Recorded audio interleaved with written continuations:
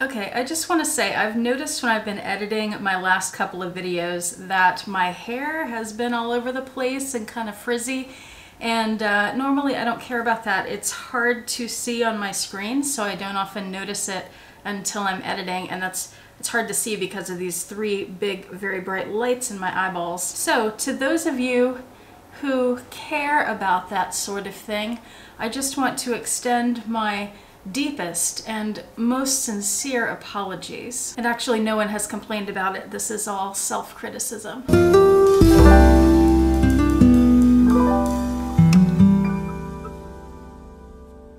Hi YouTube, Autumn Beckman here. Welcome to my channel, or welcome back to my channel. My channel is all about luxury living on a budget, from high-end luxury handbags to the everyday luxuries of life. If that sounds interesting to you, please make sure you subscribe, click the bell notification icon to be notified when I post new videos, and be sure to like the videos that you enjoy. Today's video is all about purse piece. Is this reality?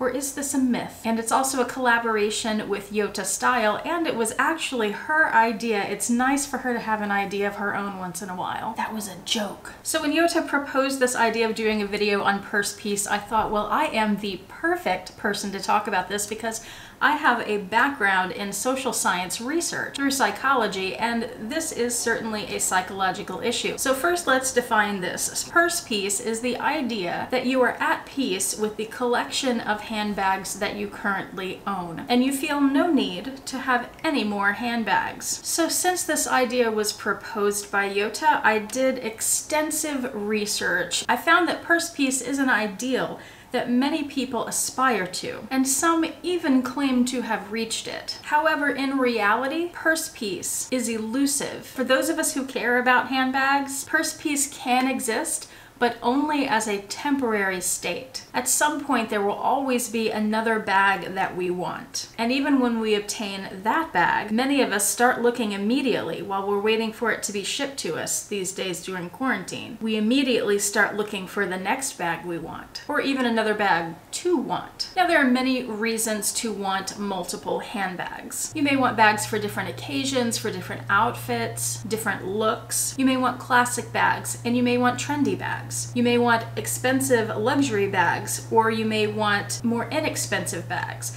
The inexpensive bags allow you to buy more bags. These tend to be, I think for most of us, they tend to be the trendier bags, the ones that we know probably won't be in our collection forever, maybe for a few seasons. And I have had, I can't tell you how many people tell me that some of the inexpensive bags that I buy and unbox on this channel, I've heard this comment so many times. You know, for all those inexpensive bags that you buy, you could have bought one luxury brand bag. And to those people I say, that is not the point. And most of the time the people who say that are wrong about the finances. If you add up what I've spent on those inexpensive bags, it does not equal the price of one of the luxury brand bags. I had somebody tell me once, you know, for the price of those Birkin dupes, you could have bought a real Birkin.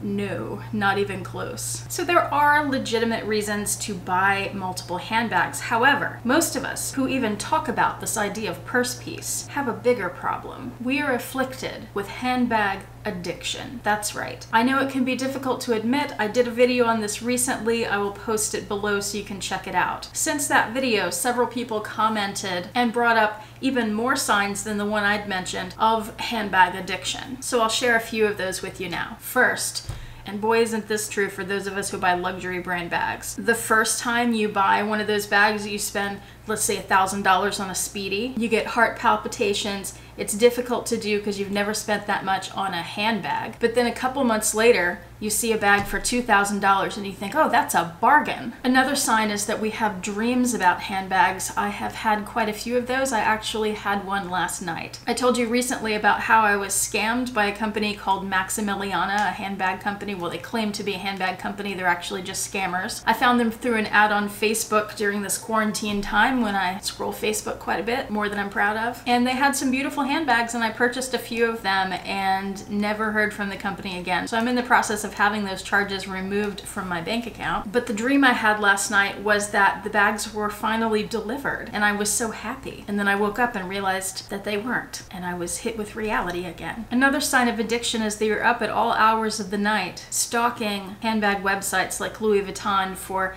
difficult to find items, and that is especially true these days during quarantine because most of us don't have to go to work in the morning, so we can stay up all night, but also because Vuitton has had all these items that have been so hard to find for the last couple years, and they're popping up much more frequently now on the website. Another sign of handbag addiction is that when you meet someone new, you notice their handbag before you notice their face. Now for me, I have another addiction that is a priority over handbags, if you can believe it, and that is if I meet a new person and they have a dog, the person doesn't even exist. I zone in on the dog, that's all I see. I don't even notice the handbags. I know, hard to believe. And I'm sure many of you share that with me. Another sign is that when you go to a store, like a department store where there are different sections, the first place you go is the handbag section. Another is that if you store your bags in dust bags, that you have gone through the trouble of photographing the bag, printing the photos, possibly even laminating them, and attaching them somehow to the dust bags so you know what's in each one. Why do you need to know what's in each one? Why don't you know what you have? Because you have so many bags you forget. Another sign is you have the exact same handbag but in several different colors. Or you may have exactly the same handbag in exactly the same color, but the hardware is a different color. Another sign is that before you get dressed in the morning, you check the weather to see whether you can carry the bag that you would like to carry today. Because perhaps it's vachetta or suede or something else delicate, and if it's going to rain, you can't wear that bag, or you may need to break out your handbag raincoat. So those of us who are handbag addicts, we just